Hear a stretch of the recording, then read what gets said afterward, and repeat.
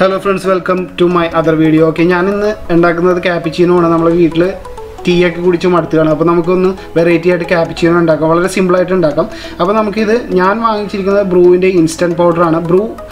വാങ്ങണമെന്നില്ല വേറെ കമ്പനിയുടെ കിട്ടും പക്ഷേ ഇൻസ്റ്റന്റ് പൗഡർ ആയിരിക്കും എന്നുള്ളത് കമ്പൽസറി ആണ് കാര്യം ആ ഇൻസ്റ്റന്റ് വാങ്ങിയാൽ മാത്രമേ ഇത് വർക്ക് ഔട്ട് ആവുള്ളൂ ഓക്കേ ഇതിന്റെ ഒരു കണക്ക് എന്ന് വെച്ച് കഴിഞ്ഞാൽ നമ്മൾ ഒരു കപ്പ്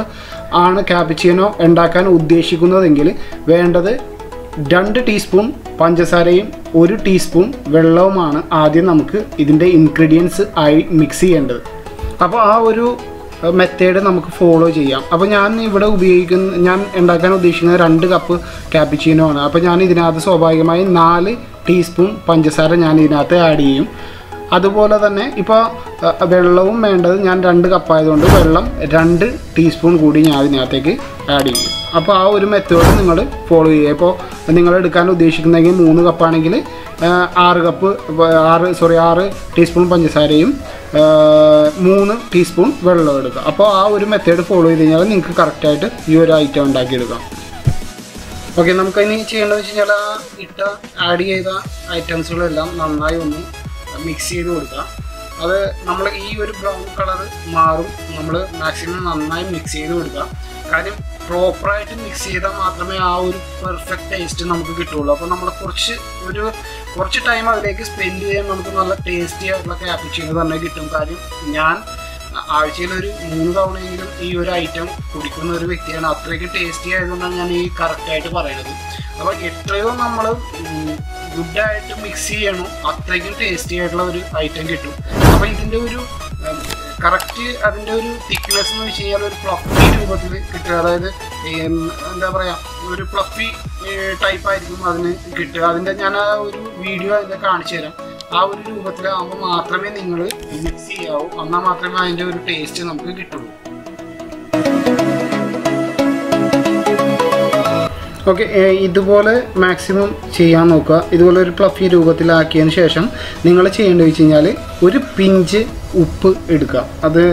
അതിനൊരു സെപ്പറേറ്റ് ഒരു ടേസ്റ്റ് വരും അധികം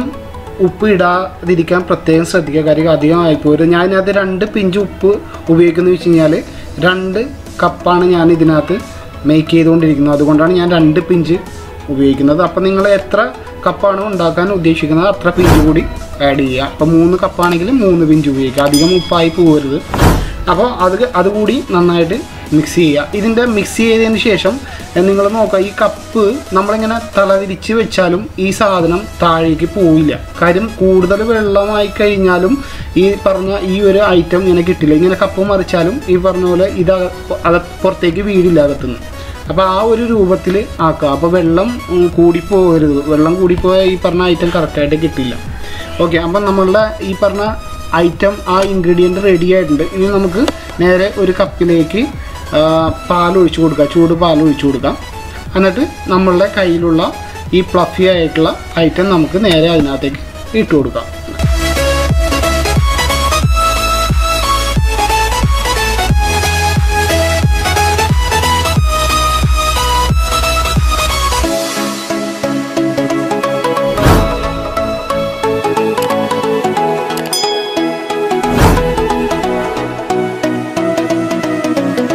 ഓക്കെ നന്നായിട്ട് നമ്മൾ അതിനകത്തേക്ക്